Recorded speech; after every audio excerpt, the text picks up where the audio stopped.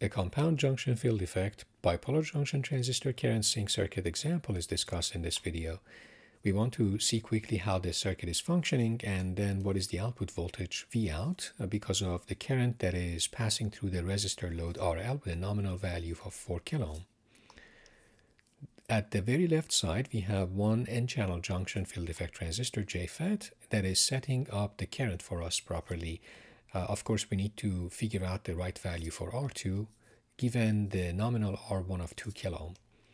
Then when we have that current that is passing through the first PNP BJT transistor that is in the diode formation, and then that would set the current for the emitter for the mirror PNP transistor, that a portion of it is then routed to the next current mirror to finally get to the output current that is a current sink. So let's quickly do the analysis. For the junction field effect transistor, the information is IDSS or IDS, drain source saturation current, is 4 milliamp that is given to us, and the pinch-off voltage for the JFET is minus 4 volt. So what is the meaning of that? That means when we have, let's say, drain, gate, and source of this n-channel JFET, in order to be in active region, so let me just put it this way, in order to be in active region of the operation for the JFET so that it operates properly, so if this is, let's say, the IDS, so this is IDS of the n-channel JFET as a function of the voltage of drain source. If, let's say, for a nominal selection of the VGS, it looks like this, we don't want to operate in this region, of course. So this is the region that is the ohmic region, that is the region we want to avoid, and the part is the active region that we want to operate as sort of a good current, let's say, source or sink in this example. Therefore, in order to be here, we need the gate voltage to be less than drain voltage by, let's say, pinch-off value. So if pinch-off is 4, it means we want to absolute value of pinch-off, which means, in this case, 4 volt. So that's something we need to consider. On the other side, or on the other hand, this is for a specific value of gate source. The maximum value of VGS or gate source can be 0. That's when we get the maximum current, which is, so the max IDS can be IDSS, which is, in this example, as I mentioned, is 4 milliamp.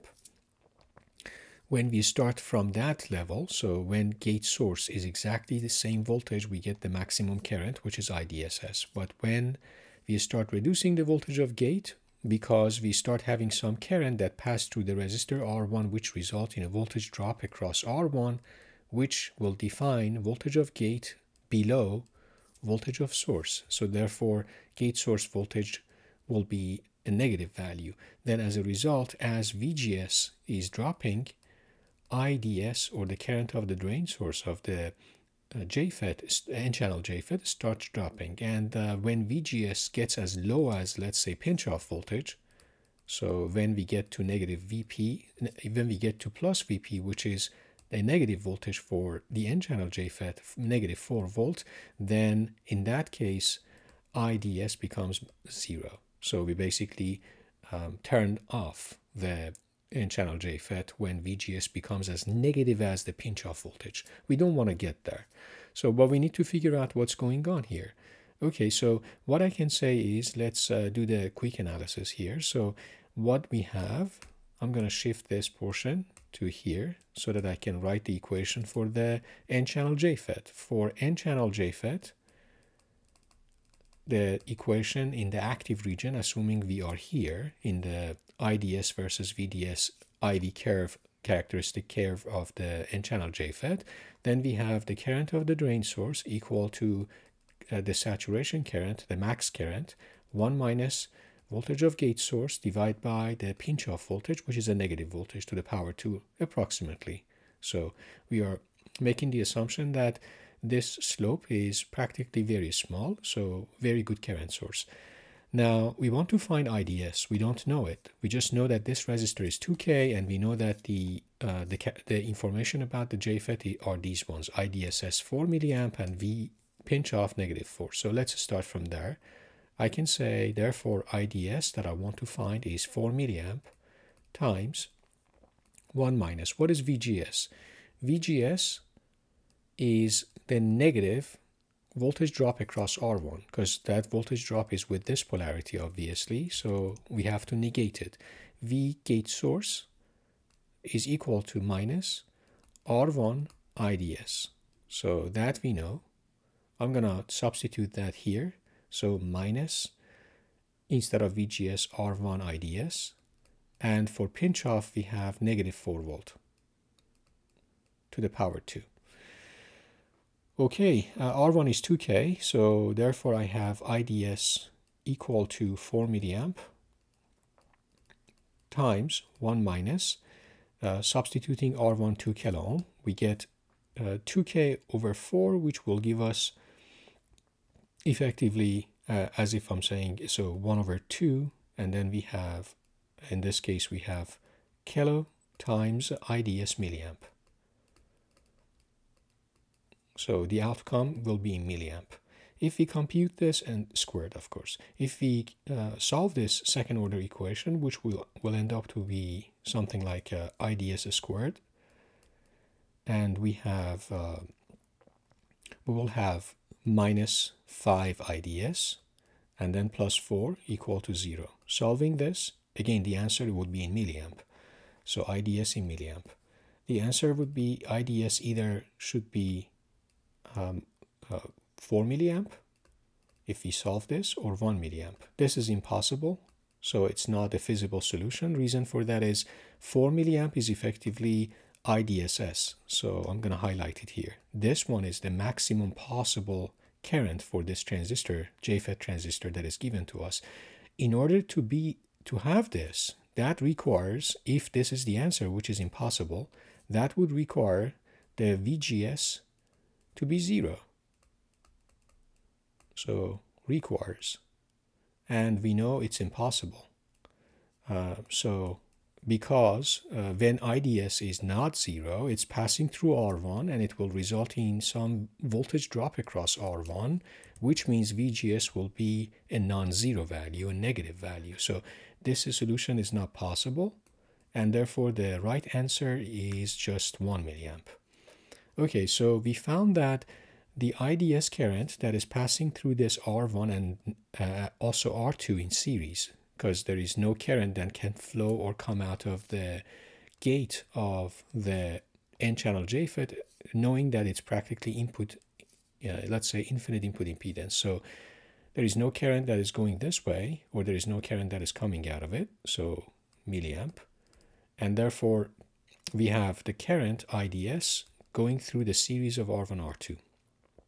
Okay, so while we found IDS, which is of course the same current that is passing here, so IDS, I'm going to write it, which is, we found it to be, let me write it here. So this is drain, and IDS, we found it to be 1 milliamp, which is the same current that is going through the emitter of this PNP transistor approximately. So 1 milliamp is going this way.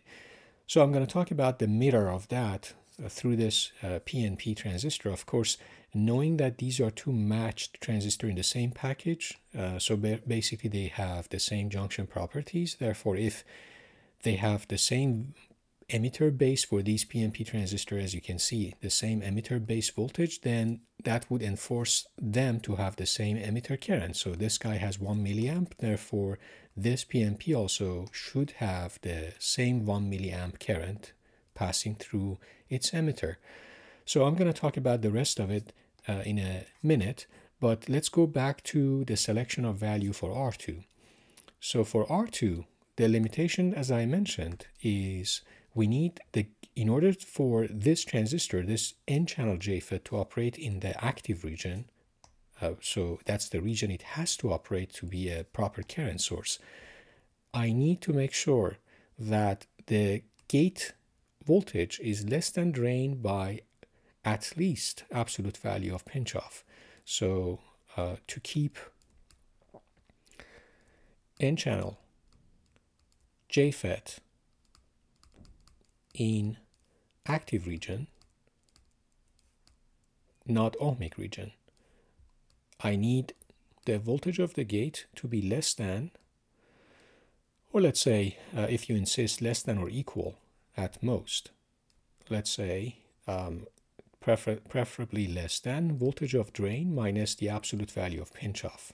In this case, we are talking about voltage of gate being the voltage drop across resistor R2, which is R2, so I can just substitute then, R2 times IDS, that's the VG, voltage of gate, should be less than or equal.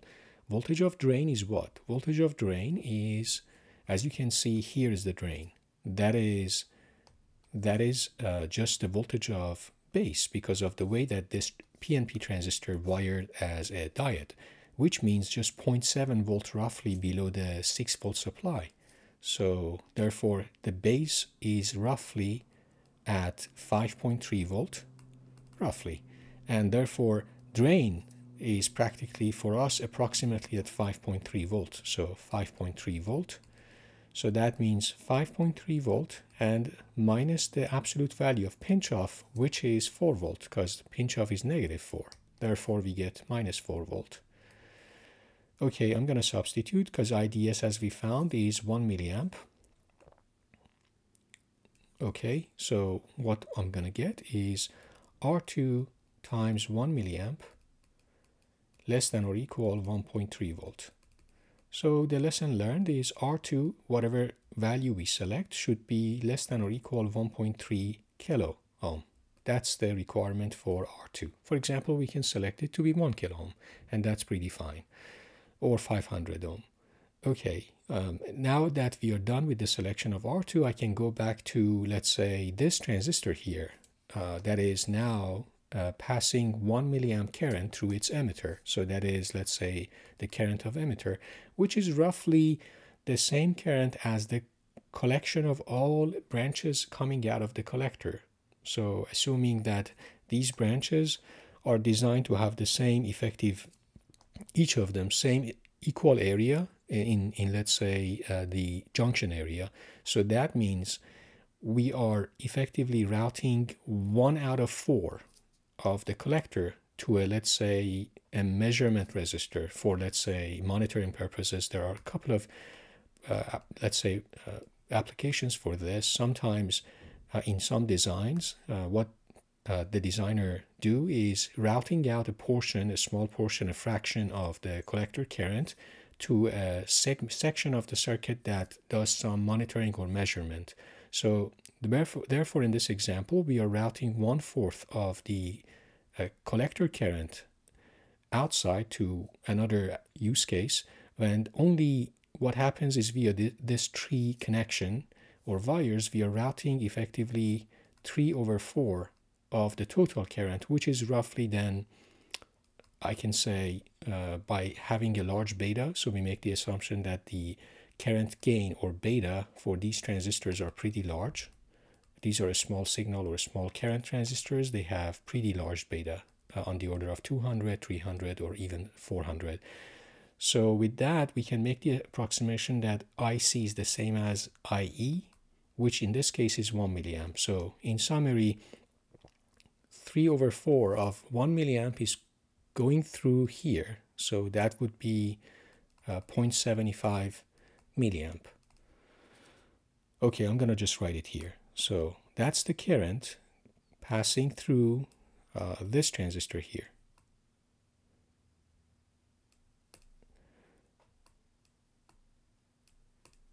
Okay, so which is the, let's say, emitter current of this NPN bipolar junction transistor. So we have effectively roughly 0.75 milliamp. And again, we make the assumption that these two transistors, NPN transistors shown here, are properly matched in the same, let's say, package substrate. So they have the same junction and process properties, PN junction properties. So therefore, since they have the same voltage of base emitter because the way it's connected, so VBE of this transistor is equal to the voltage of base emitter of this NPN transistor. Therefore, if in this current meter, if 0.75 milliamp is passing through this BJT, it should pass through this emitter of this BJT as well, so 0.75 milliamp, which is then again, because of the large beta of these transistors, is also the same current that is passing through the collector, so 0.75 milliamp. And then that is multiplied by 4K to result in a voltage drop across this RL, VRL. So that VRL, let me write it here. So that voltage of RL, or I can do it here, it's fine. Voltage of RL equal to RL, or let's say output voltage. Why not just going one shot? Output voltage is the supply voltage minus the voltage drop across RL, which is then 6 volt minus, and then we have the current that is 0.75 milliamp, or 3/4 milliamp, times the 4 kilo ohm. So 3 volt drop across this guy. So VRL is 3 volt, and then 6 minus 3 will give us output voltage is just 3 volt, midway between the supply and ground.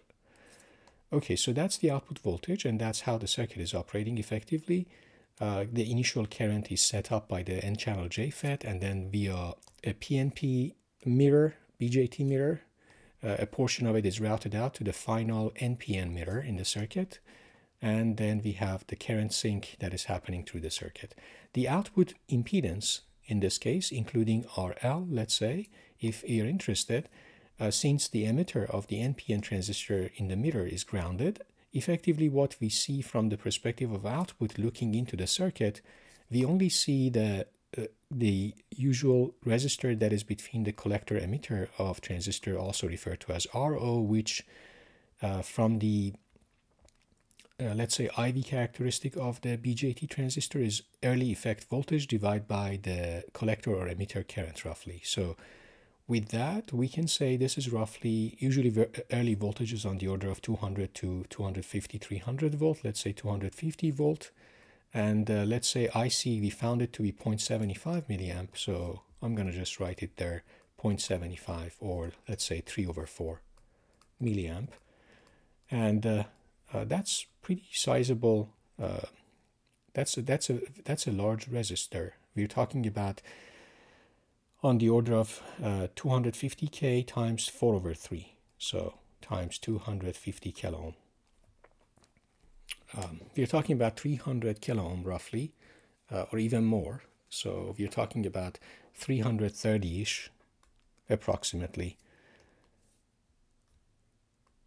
So let's say roughly on the order of 330 kilo ohm output resistor from perspective of the collector of the NPN, but then that is in parallel with RL. So if somebody is interested in AC equivalent resistor, that output resistor is effectively, since the supply is AC ground, so RL in parallel with R out, so which then 4 kilo ohm in parallel with 330 kilo ohm is just 4 kilo ohm. So definitely we can say that given this, then final, let's say, output impedance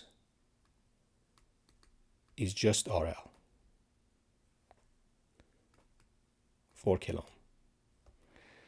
Okay, I hope that this example is, this compound JFET BJT sort of current sink circuit example is helpful in terms of illustrating how we need to bias the JFET properly and then use it with combination of the PNP and NPN current mirrors to find the output current and also find the output impedance. Thanks for watching.